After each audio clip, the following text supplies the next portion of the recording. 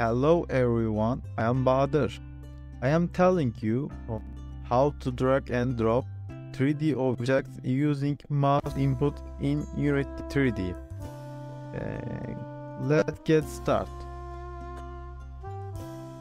Okay, create a new script, drag and drop.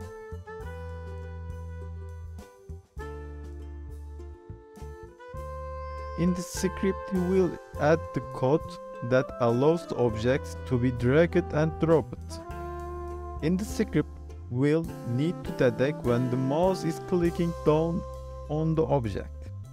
We can do this using the onMouseDown function, which is called when the left mouse button is clicked down on the object.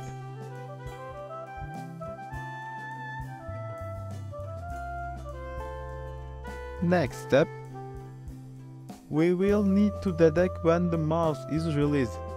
We can do this using the onMouseUp function, which is called when the left mouse button is released.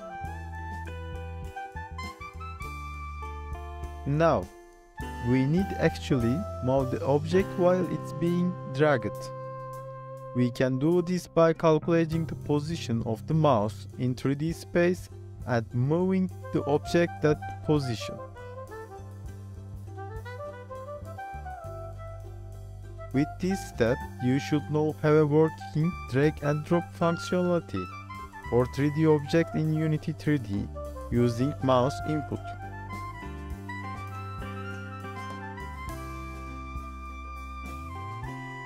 We can attach the script to objects. Okay. That's why we can try. That's so cool.